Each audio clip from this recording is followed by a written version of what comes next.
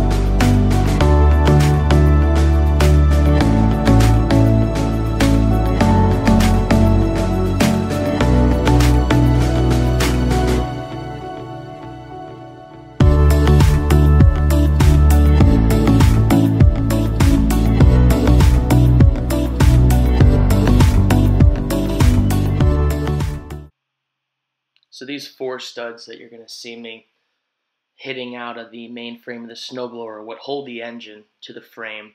They're spot welded from underneath, so it's not very difficult to get them removed, although I do have problems with the last one, the top right one. It ends up warping the top plate of the main frame slightly. It does not affect mounting the engine, which I just end up mounting the engine with bolts and nuts that I purchased from the local hardware store. I used grade 8. You see here, I got to get the big hammer out, but that still didn't do it. I ended up throwing some heat on them with a propane torch, and it definitely helped. It was just underneath, making sure that nothing here was holding it. I didn't want to damage anything else in the process of trying to get that nut out. Excuse me, that bolt out. But you'll see, obviously I'm using the proper tool here. That's a hex 3/8 drive. But yeah, we're going to get that last bolt out, get the engine bolted up.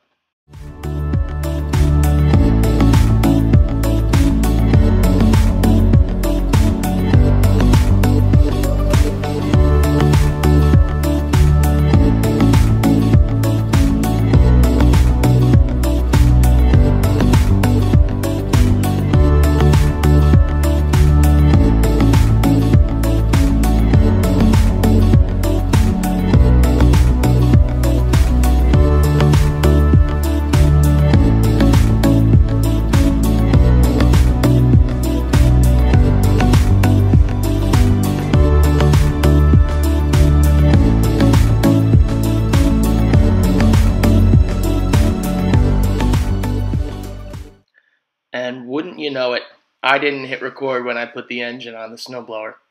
All it was 4 bolts, 4 nuts, 2 bolts to hold the shroud onto the front side, and of course the pulleys were the same.